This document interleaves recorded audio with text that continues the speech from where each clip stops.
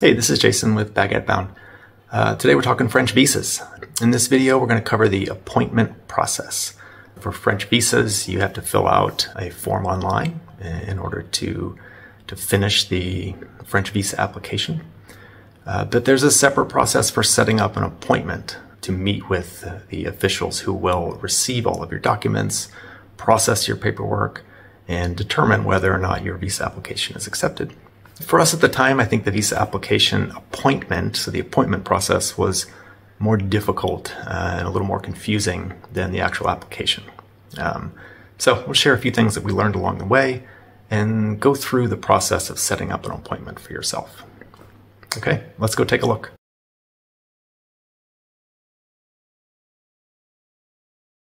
Okay, we are ready to go. So today we're talking about the French visa appointments.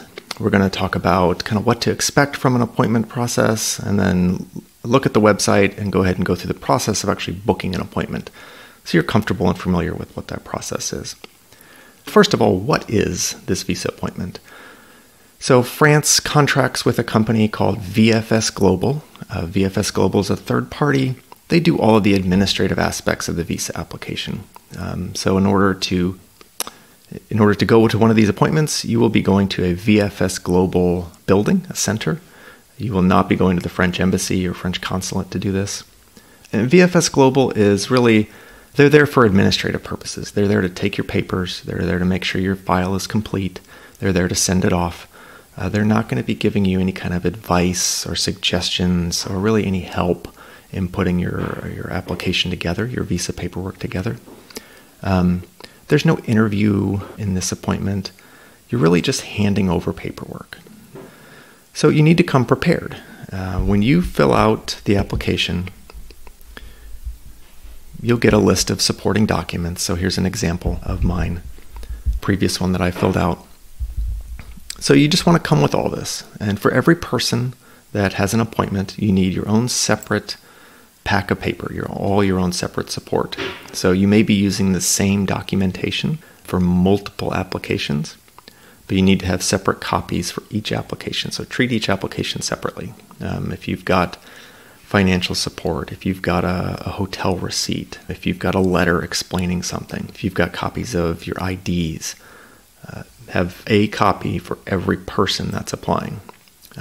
Bring all your originals and copies of those originals. Be ready to give them whatever they ask for. Do be aware that when you go to this appointment, in the pack of paper that you're going to have to turn over is going to be your original passport. If you do get a visa, it will be affixed to your passport, so you are going to have to turn in your passport, give it over to the VFS Global administrators who will transmit it to the French embassy, and they'll send it back to you. That may take 3 to 5 weeks. So whenever you schedule this appointment, your passport will be out of pocket for those 3 to 5 weeks, depending on how long it takes them to transport that. When we did our appointment a few years ago, there was a gentleman there in line ahead of us who was meeting with the VFS officials.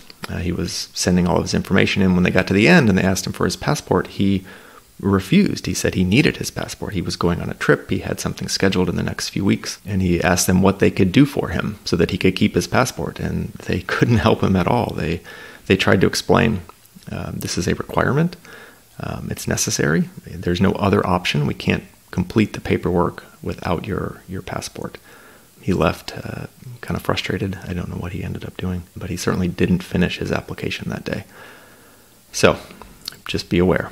So the application, the appointment itself, I can only speak to the office we went to the office in Los Angeles, the VFS Global office in Los Angeles.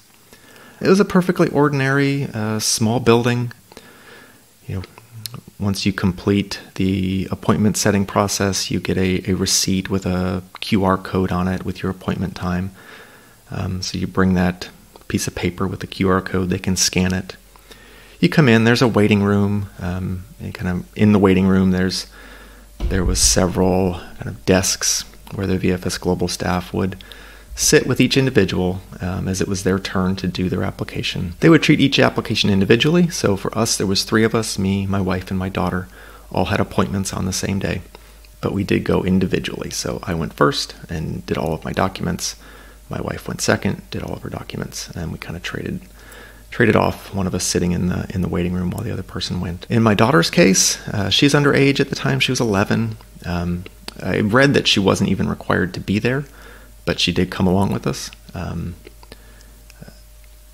But she was not required to really to even be there. They didn't ask her any questions. She didn't go up there. I turned in all of the documents on her behalf while she was sitting in the waiting room with my wife. So there was nothing for her to do there. I was able to accomplish all the tasks for her, turning in all of her documents. And as I said earlier, the appointment itself is pretty simple. I've got my list here of my supporting documents that I need to have. The VFS Global administrator is going to have this same list of documents for your type of visa. And you're just going to hand them over. And go one by one. Do you have this? Do you have this? Do you have this? And you keep giving them the documents. They'll look at it. They'll make sure it looks like the right thing. They won't give you any advice, right? Some of these you might have to write a business plan or a description or write a letter explaining something. They're not going to offer any suggestions or advice on how best to do that. They're just going to take what you've done. So you got to be ready once you're there. The appointment didn't take long. They will take we signed up to have our picture taken, so they had picture camera in the office that they took our picture with. They did our fingerprints as well in the same room with the camera. So it was short for the three of us. We were there for probably a little over an hour. Most of that time just waiting to be called on. The actual transmitting paper was pretty quick. And we were in and out of there. For us, it took about four plus weeks after we had our appointment before we got our materials returned to us. We were living in Denver at the time. We went to the LA office, so we had our documents mailed back to us. It's a service you can subscribe for and pay for, and they'll have a mailing envelope that you can fill out and put your address on, so that they can send all of your documentation back to you. If you're living in the location with one of these VFS Global Centers, you don't have to sign up and pay for the mailing service. You can go back to the VFS Global office to pick up your documents once they've returned. As long as you provide them with a good phone number and email address, you'll get notifications letting you know what's happening with your application.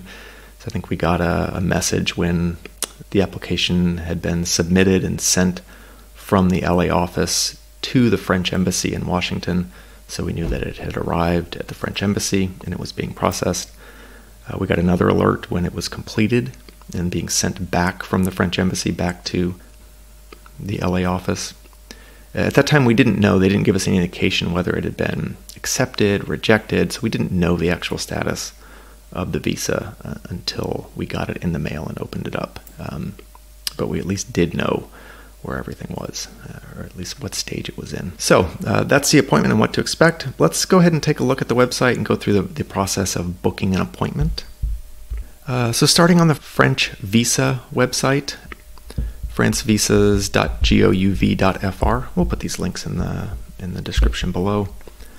It shows you, to contact for an appointment, you're going to contact VFS Global, and it shows you all the VFS Global offices.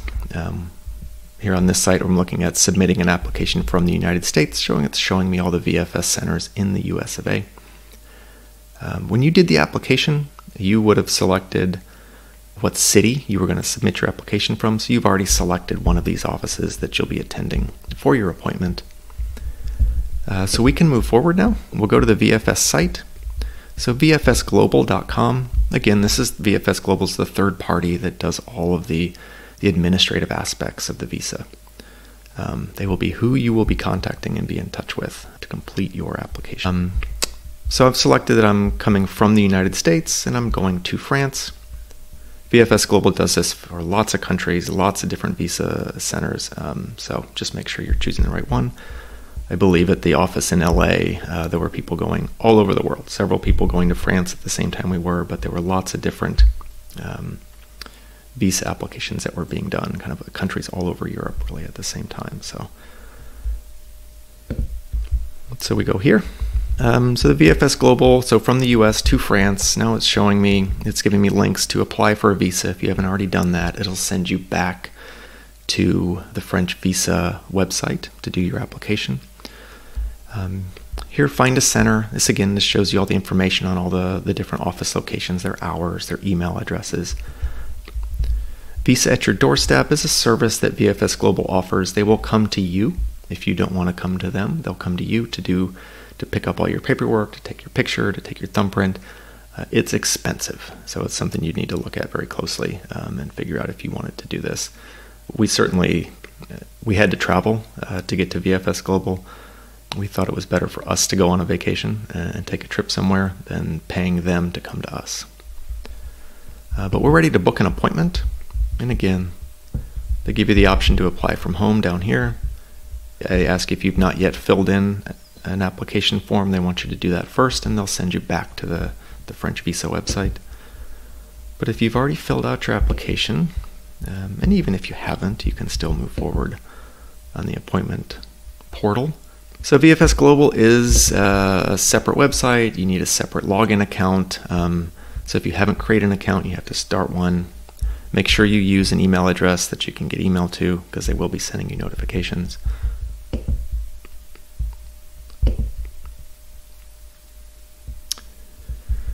So we're signed in. If we had already booked an appointment, we would see it here.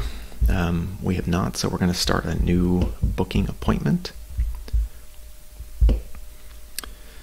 And so it gives us all the centers in our country.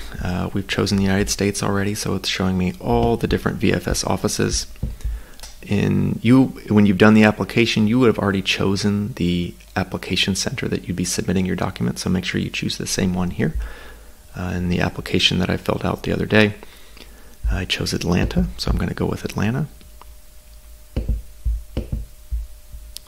This is for a long stay visa.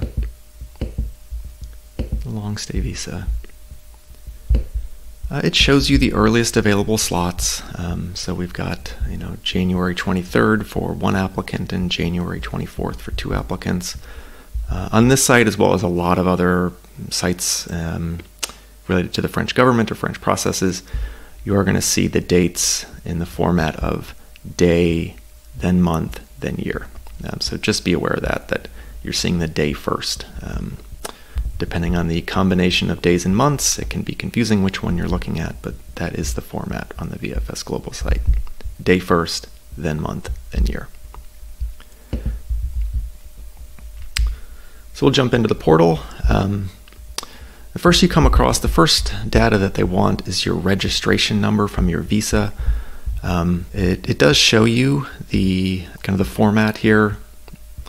It starts with FRA, and then you need a number of digits afterwards. If you type in those number of digits, you can move forward. You can't actually process it, but you can get to the next screen if you want to. But we've already done an application, so we'll come back to this application that we have filled out. And we can enter in a registration number.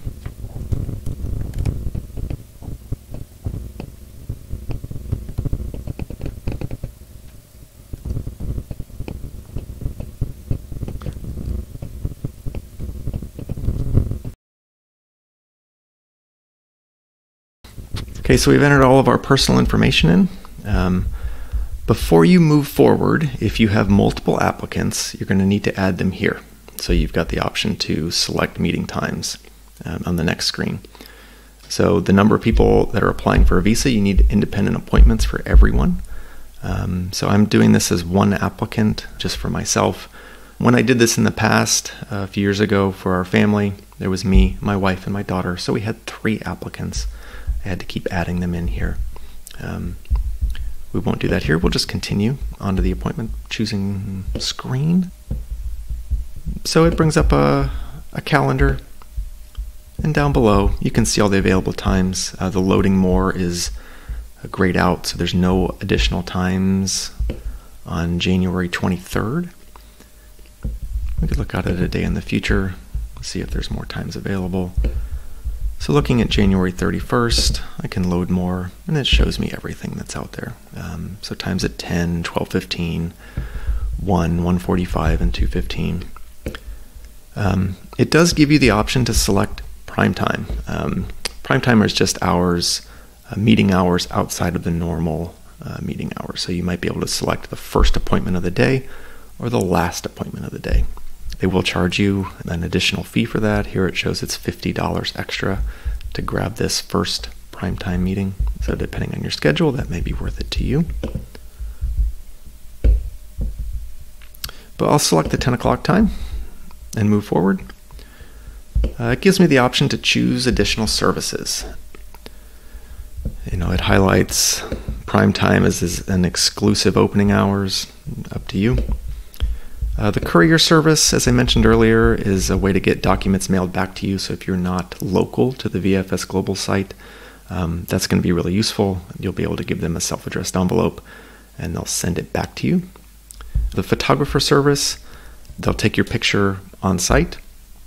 You don't have to opt for this. You can bring your own photographs. Make sure you check the specific format and style of photos that you need. The French visa application site does have the specific requirements for what your photo needs to look like.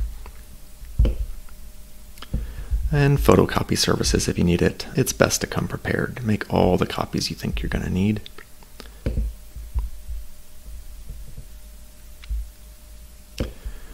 So it shows me in my summary, and it shows me this is going to cost me a $28 fee. Again, if you had more than one person, you'd be paying $28 a person for an appointment, plus any services that you've added on.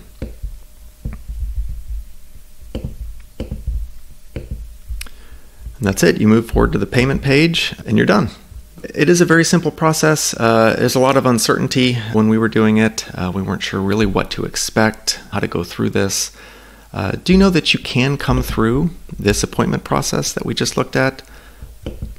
You can go through it, and as long as you stop short of the payment page and don't pay for it, you can just back out and kind of get rid of that appointment scheduled. So we had a lot of difficulty figuring out what times were available since we were going to have to travel from the Denver area to LA. We had to arrange hotels and flights and cars and all that. So that did cause us a little bit of stress not knowing. I didn't want to go too far and be locked into anything. But that's something you don't need to worry about. You can go through the appointment setting process as long as you don't finalize it and pay for it. And you can always back out. But that way you can see what times are available at the appointment setter if you need to. So I hope that was useful. If you have any questions or thoughts or comments, please leave them in the comments down below and we'll take a look. Okay, have a great day. Take care. A biento.